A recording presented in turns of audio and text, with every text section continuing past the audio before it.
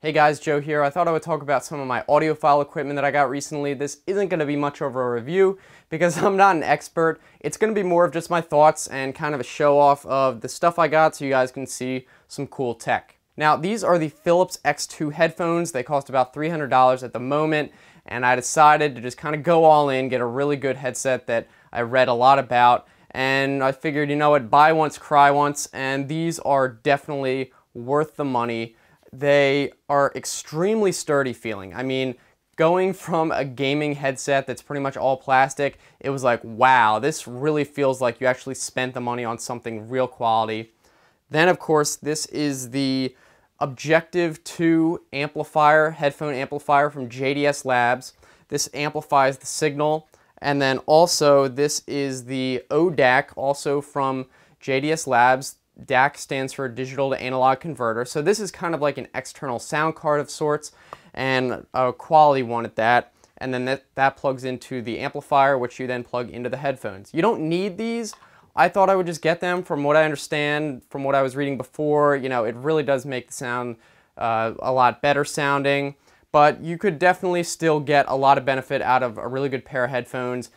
Even without these, this sounds, you know, infinitely better than the gaming headset. When I first put these on, I put them on, started to listen to music, and I kid you not, my face, like an uncontrolled smile. I was like, wow, that sounds so much better. I had no idea what I was missing out.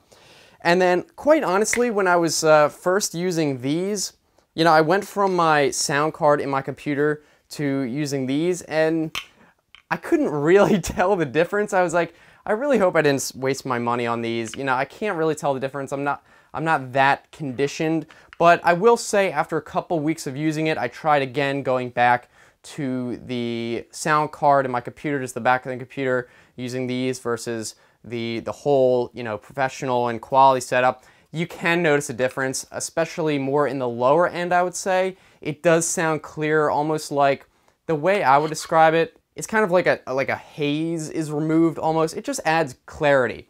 Now, in terms of the headphones, this is the biggest difference. You can totally get away with getting amazing sound even without these, but the difference I would say between my gaming headset, which is not here, and this is pretty much the difference I would say between like having a pillow in between the headphones and your ears, and then removing that pillow. That was kind of the difference. It was pretty dramatic, and now going back to the gaming headset, I can't go back, especially in terms of the build quality. It just feels like a toy. It really feels cheap. And I mean, those were pretty good headphones. I had the Funk HS260 gaming headset. Honestly, that's a pretty quality gaming headset, but knowing now what real quality is like, you know, I can't go back. It just feels not right. Now, the deal with the amplifier is that you have to plug it in to the wall. However, it does have a built-in battery, and that charges automatically. It's not removable. As you have it plugged in, it just kind of charges. But I just keep it plugged in all the time, so I'm not really sure how long it lasts. But if you really did need to listen to some music through the amplifier, if you had a headset that really requires an amplifier, and this does not, then you can use this, you know, portably. Now, basically all this has is the headphone output, of course, 3.5 millimeter, and the line in, and it also has a boost, and then the volume knob, and of course the power button. And on the back, you have the DC in, and when you order this from the JDS Labs website, you can actually customize it a little bit. You can choose whether you want to put the DC power jack on the front or the back. I wanted to put it on the back. I don't know why you would put everything on the front. And you can also choose between a 1/4 inch and a 3.5 millimeter. Then with the ODAC, it's really simple. There's no buttons or anything. It's USB powered. You plug it into the computer, and then it's just a line out, and that's it. There's no other bells and whistles. Very simple, and it works.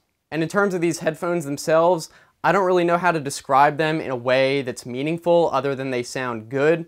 When I was reading and doing research on which headphones to buy, which I'm obviously gonna do if I'm gonna spend this kind of money, from what I understand, people say that these tend to sound bassy, but when I heard them, they sound fine, and I don't know what a flat set of headphones would sound like, but these sound fine. I guess I kind of like a little bit of extra bass. It's not like it's, you know, chest thumping bass that's overdone. It does sound good. And in terms of the rest of the sounds, obviously everything else sounds great as well. In terms of like the voices of listening to music, it's kind of like the voices are right there. I described before how, you know, I kind of lit up when I first heard it. I was like, wow, this sounds so much better. How did I even miss out on this? This just sounds great. So if you're looking for a really good pair of headphones, I recommend this one. It's not bad. I would probably say do your own research. If you know more about headphones and you know you don't like bass ear, you want a very flat sounding, or neutral, I think is the term, not flat, but neutral, then this might not be the headphone for you. But if you're used to like listening to regular kind of colorful music, colorized, then this is a great one to get, I think. So I guess that's it. Just wanted to show my stuff, and it's not really a review because I can see all you people, well, you didn't say the exact frequency range, and you didn't say how the treble, guys, relax, I don't know any of that.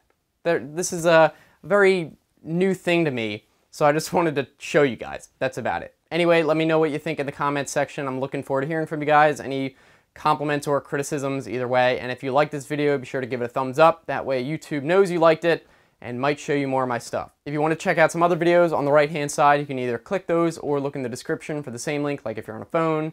And if you want to subscribe, I make new videos 3 times a week, so I think it should be worth it. So thanks for watching, guys. I will see you next time. Have a good one.